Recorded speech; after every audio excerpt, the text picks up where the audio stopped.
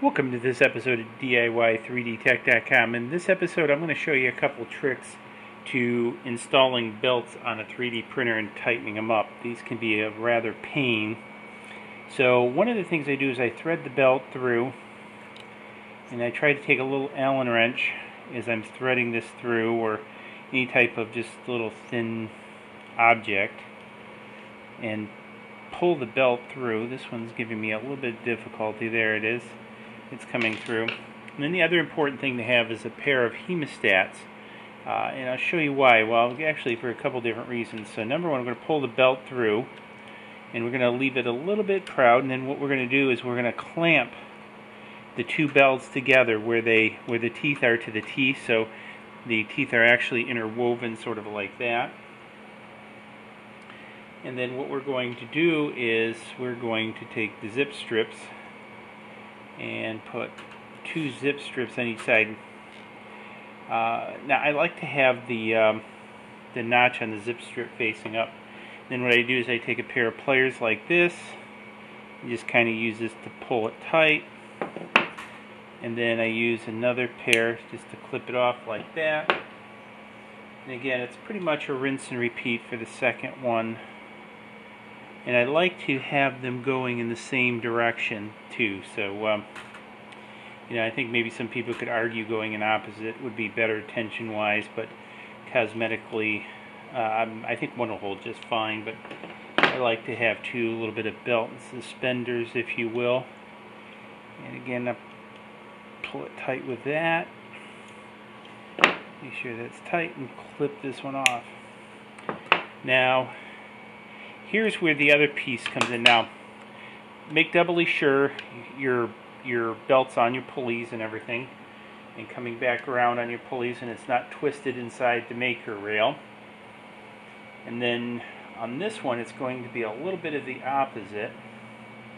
So this one's going to go down, and we're going to do the same thing. We're going to take a small Allen wrench on a smaller one, and kind of clip this and feed this through until I can get it with the hemostats.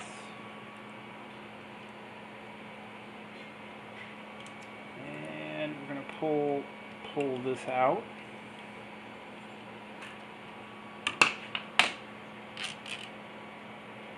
Just like this. And again, we want to make doubly sure because it's come off our belts, our pulley, sorry. Our belt has come off our pulleys.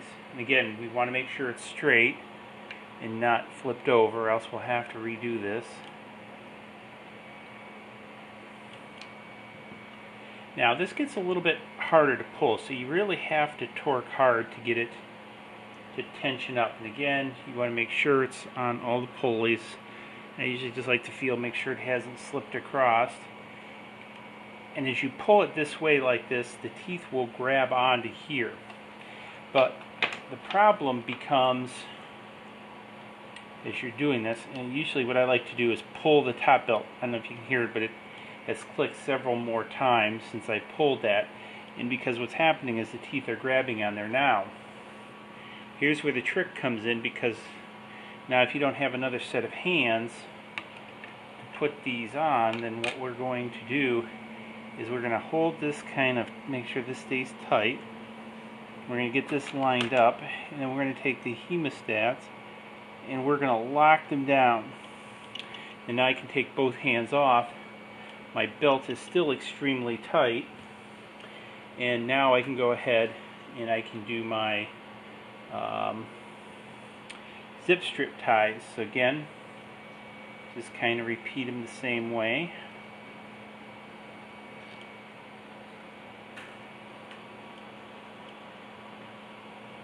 And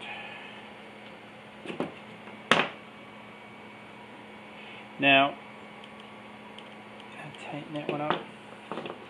This one I'm going to do a little bit out further.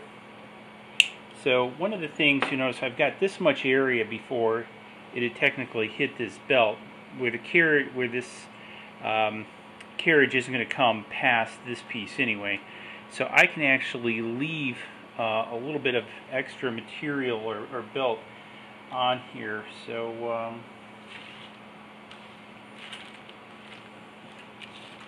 lost my last zip strip.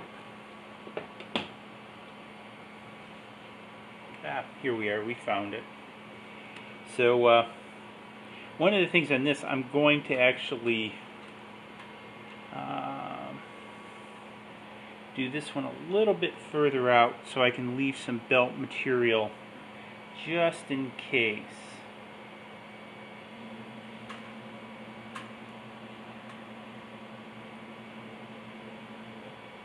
So this one I'm going to do, whoops, helps if I put it the right way through. There we go.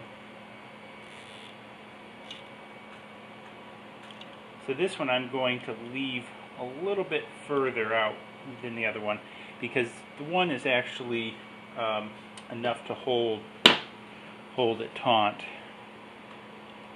And I'm just going to, because usually what I do is I put this on here and I twist it up a little bit. I don't know if you can see that. So I put it on the zip strip, twist it up a little bit.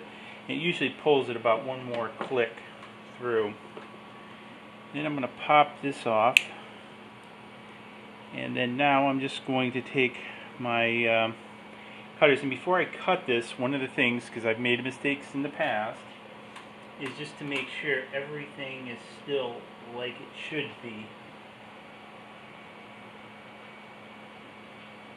And it all appears it's like it should be.